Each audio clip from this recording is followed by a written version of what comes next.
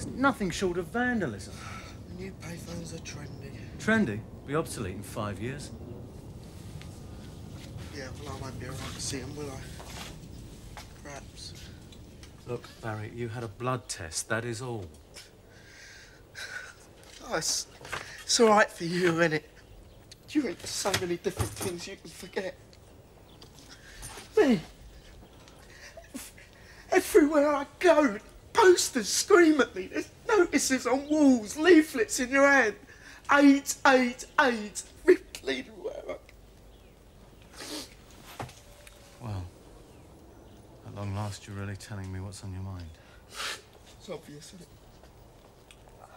Very. It's also obvious that there are questions you want me to answer, right? You're a great bloke, Carl. I respect you. I don't want to offend you by asking questions. AIDS is too serious to worry about offending or hurting or anything else.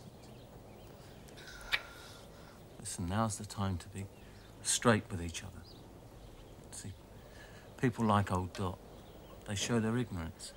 But at least they let you know what they think. I mean, it hurts, but I understand it. I'm confused. I don't know what questions to ask.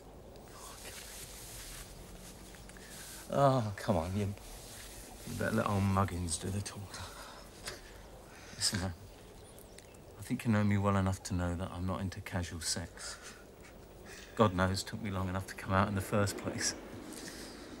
Because I believe in commitment. Yeah, I know. Even when I've let you down real bad. Believe you. But that's not enough, is it? I mean, how do we know whether my last partner was being straight with me? And I'm human, neurotic as hell. So I had to find out.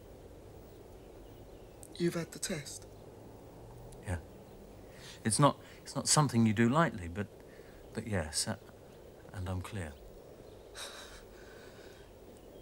You crack me up, you do. You must have gone through hell. No, they counsel you first, just to make sure you know what you're letting yourself in for, because, see, apart from your health, a positive result can affect all kinds of things. You could lose your job. It can affect your life insurance. Life insurance? And the way people treat you. Not that they treat you much differently when you haven't got it, but they want to make sure that you're prepared for all those sorts of things. You should have told me. I wanted to, but you know, it's one of the things I loved about you the first time. So open, always up front. Not about this, eh? I was too scared. Don't want to know. As far as I'm concerned, you're being checked for glandular fever, mate.